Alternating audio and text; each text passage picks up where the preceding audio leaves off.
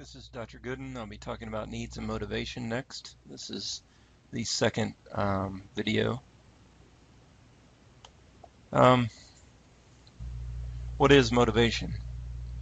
It's an internal state that arouses, directs, and maintains behavior. All right, so it arouses us, it gets us excited, it opens our eyes, it gives us goosebumps on our skin, it gets blood pumping through our brain, or through our veins, sorry.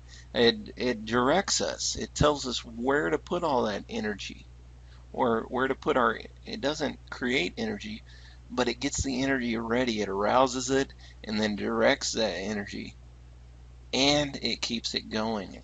Right? It maintains that energy toward whatever behavior we need to do. Um, so think of a behavior you need to do. Um, Everything you do comes from two places. We're not really going to talk about the other one, but it's either out of motivation or it's out of something called volition. Okay? Volition, V-O-L-I-T-I-O-N.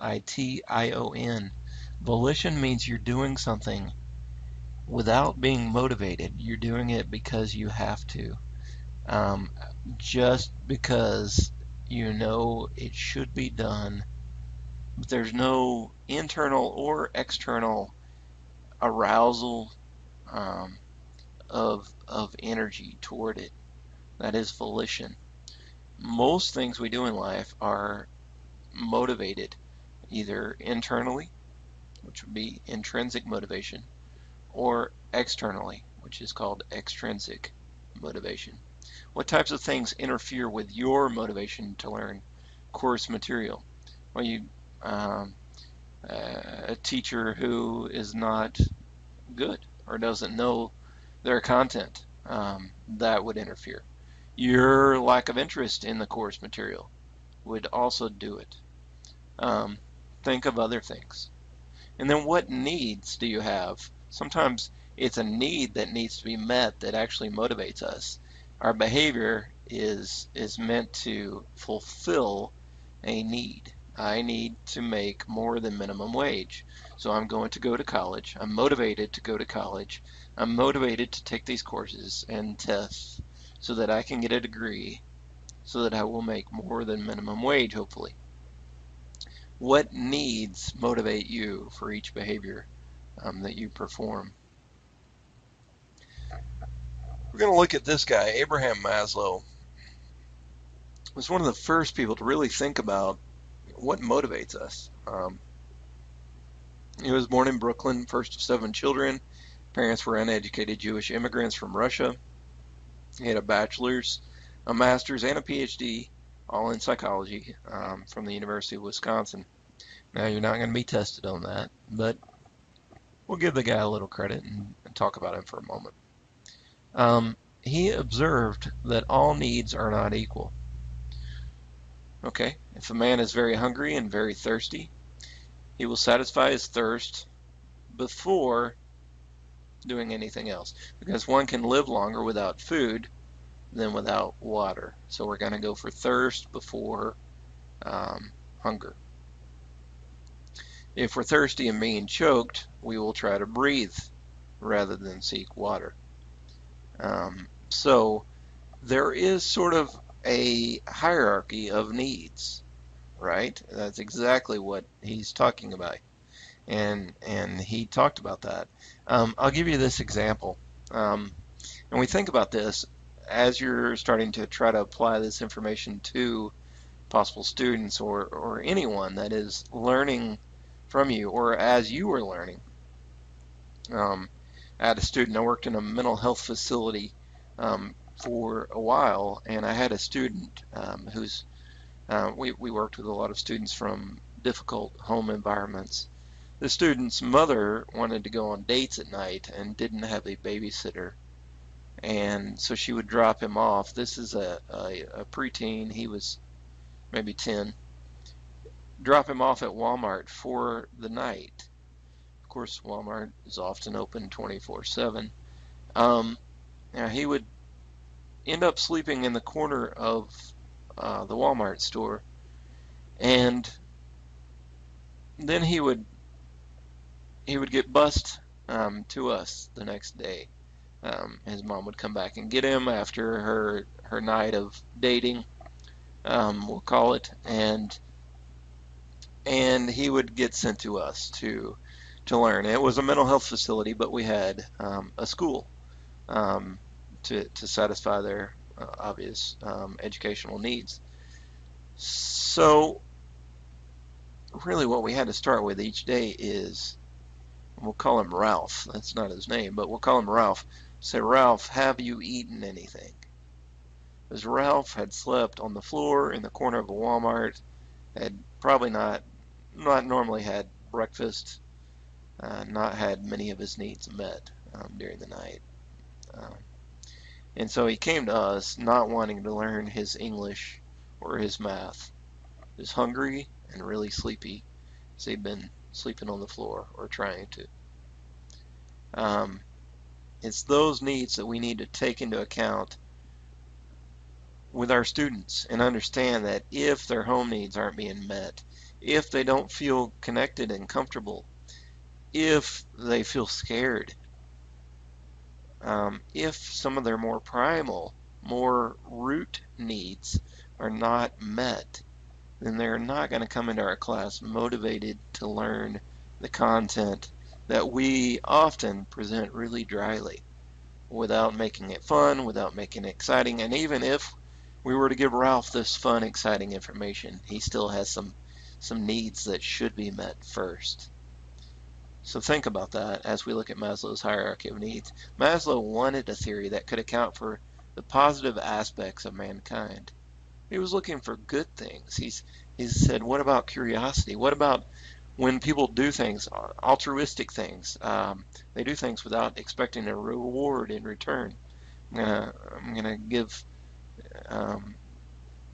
my seat up to an elderly woman on the train.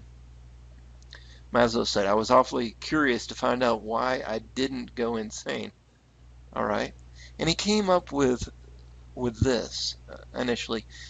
Two levels were added later, but we'll take a look here at this.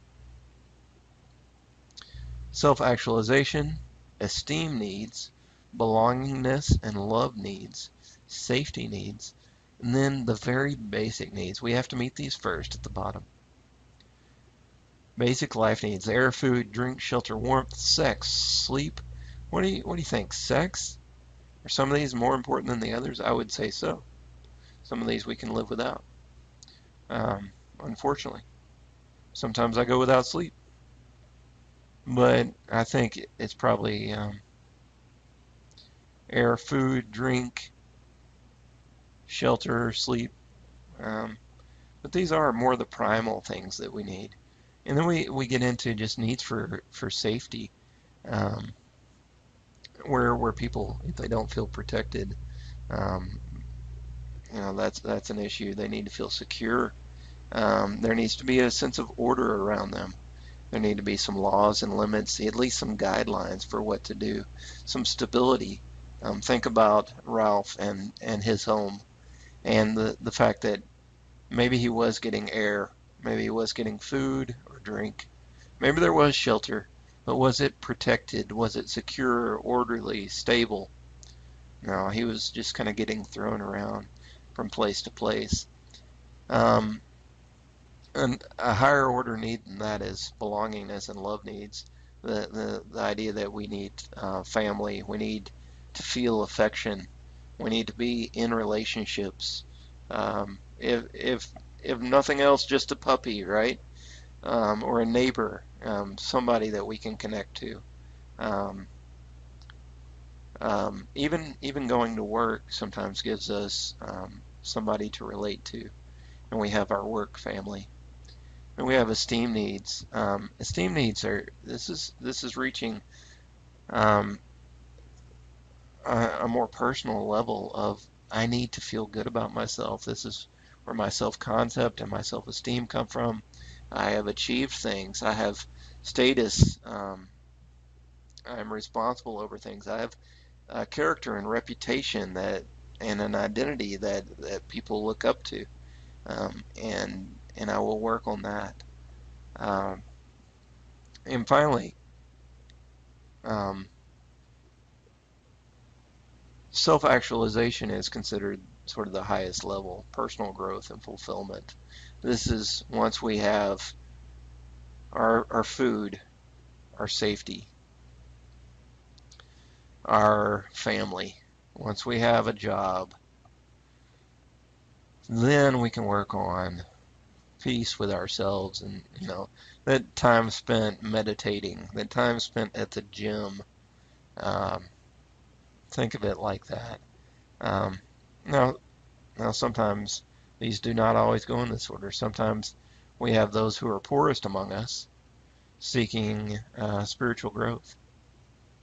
Okay, but Maslow, I think, was onto something here. um, Later added cognitive and aesthetic needs. Okay. Cognitive needs and aesthetic needs.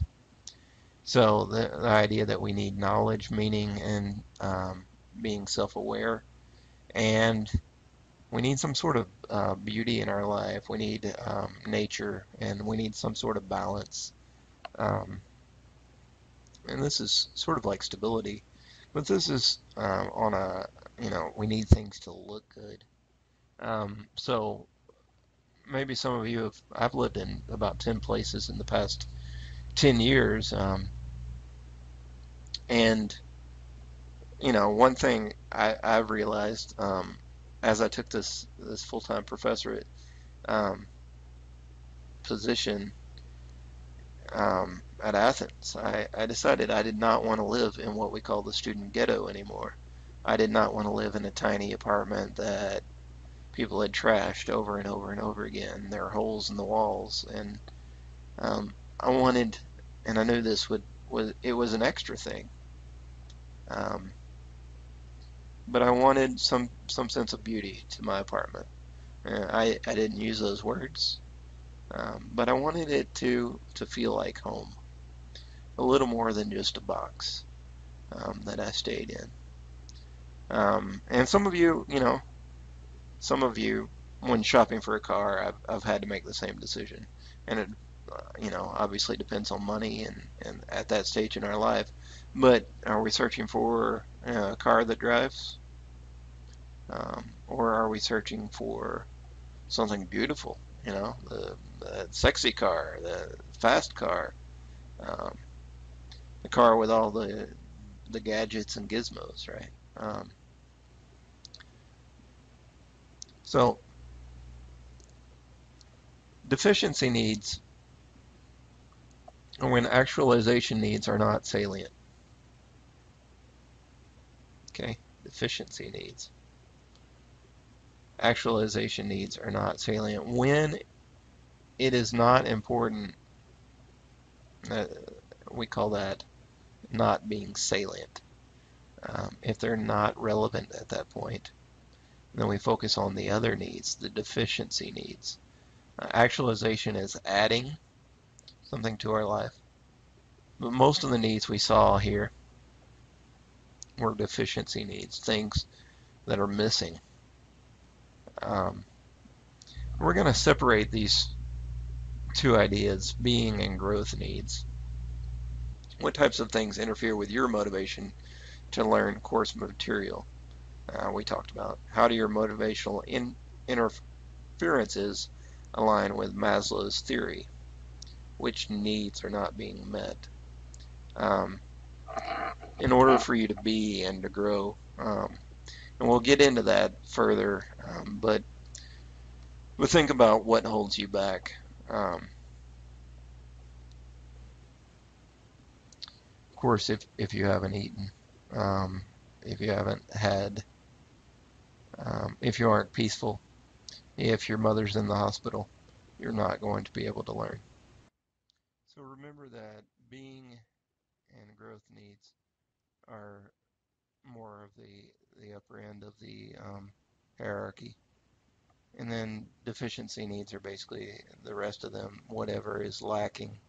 Um, that Maslow wrote about in his book, Motivation and Personality.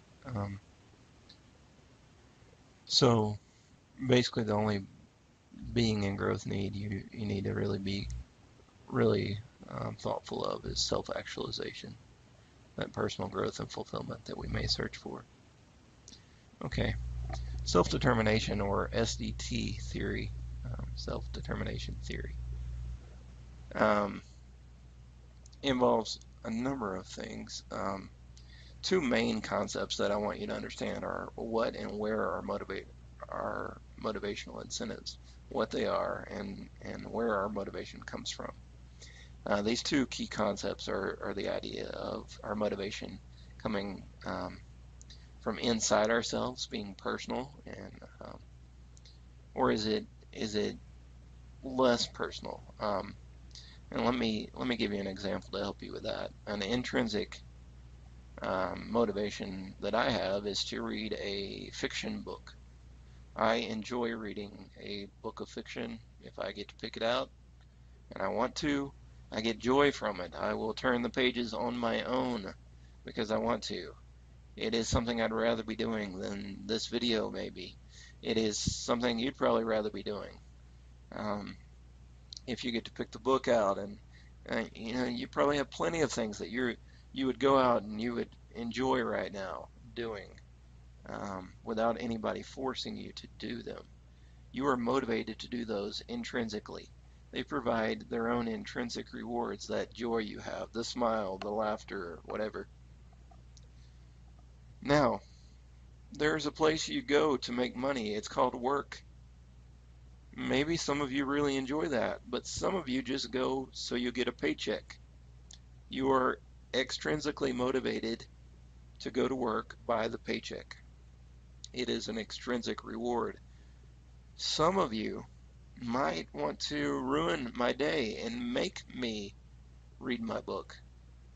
You can change my intrinsic situation, intrinsically motivated situation of reading that book that I'm enjoying, and say, Dr. Goodin, do a book report on that book. Say, you just ruined it. Now it's for a grade, it's for competition, there's pressure from an outside source to read this. I'm now extrinsically motivated to do it. I have to do it. It's not for me anymore. It's not for my own enjoyment. So DC and Ryan talked about these two key ideas. And then they talked about three basic human needs that are really important as we learn. The idea to become and feel competent, to have autonomy in our learning environment, and to not do it alone, to be within a community, to be working alongside each other in some way, or in conjunction with our teacher, to have some sort of feeling that we're connected to somebody. Okay, and this is a bit thrown together here, but I think you can read it. Non-self-determined to self-determined. What I want you to understand here is that this is a continuum. And this is a sub-theory of self-determination theory. Okay. It is called the OIT, the Organismic Integration Theory. And it's really quite interesting if you don't think about the big words.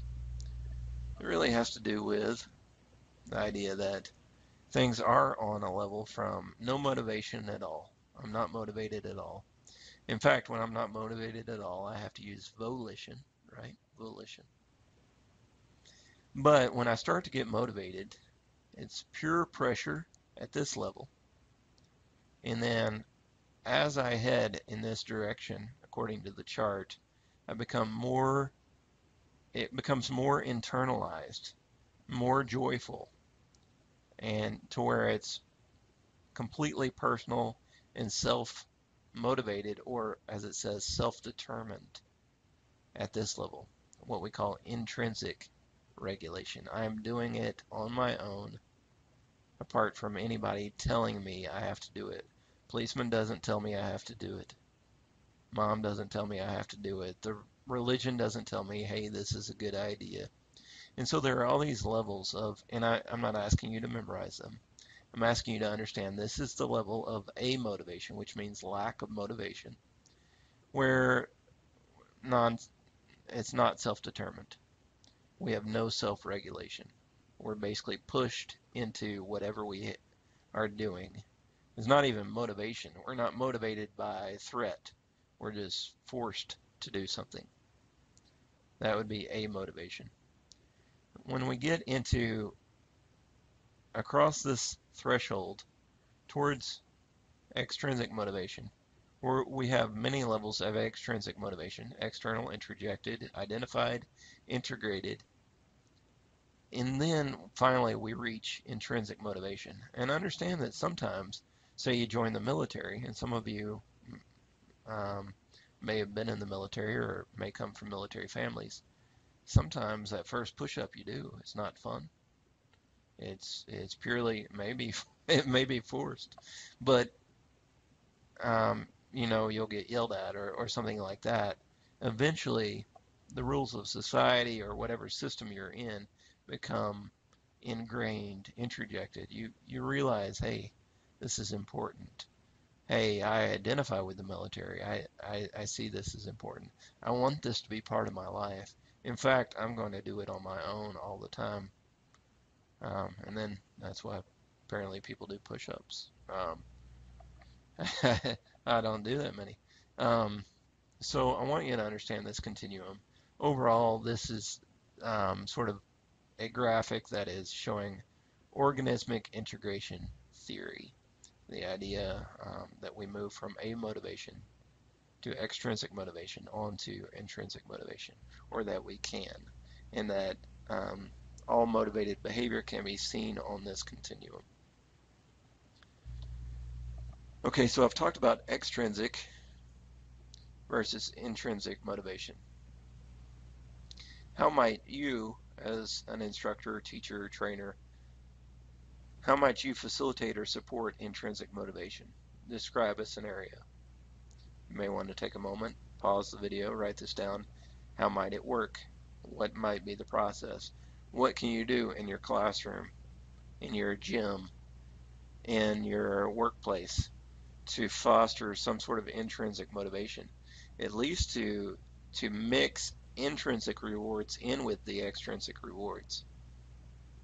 And then there comes the question of which is better. Does intrinsic motivation produce better performance? Well, in many cases, yes. But there are so many situations in our lives where there just cannot be rational, logical, intrinsic rewards built for things. You need to go to class. Well, I don't want to. Okay. How can I make you want to? Maybe if there were just candy, lots and lots of candy and money everywhere. Well, those are still extrinsic rewards, but you understand some situations cannot be made, quote, fun.